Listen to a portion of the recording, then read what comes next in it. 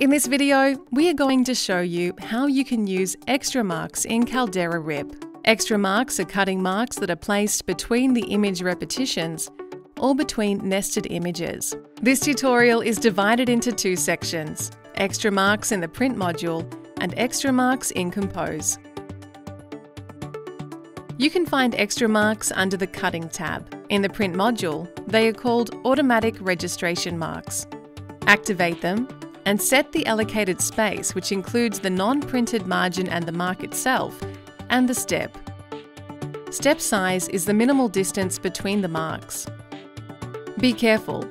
When print bleed is used with ExtraMarks, you need to set enough of a margin for your cut marks. Otherwise, they will be located in the bleed area.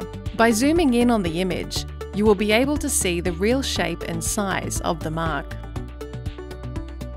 Be careful when using ExtraMarks with Nestomatic, as the algorithm uses the first image's settings to calculate the mark's placement. In Compose, you can set and place your ExtraMarks.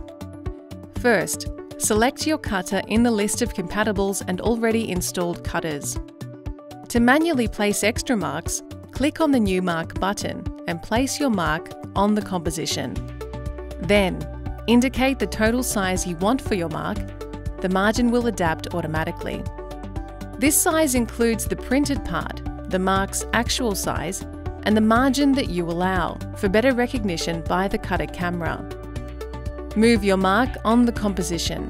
Select and drag and drop it where you want, or use the Center X and Center Y fields from the cut mark settings. Use the Delete button on your keyboard to delete the selected mark, or click on the Delete All Marks button to delete all of the composition marks. To activate the automatic ExtraMarks, click the button in Nesting. Be careful. If you already have ExtraMarks on your composition, they will be deleted and replaced by the automatic ones.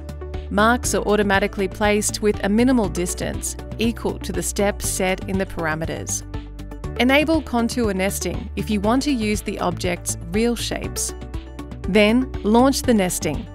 Use the left button to nest with the current page, or use the right button to adjust the media length to the images.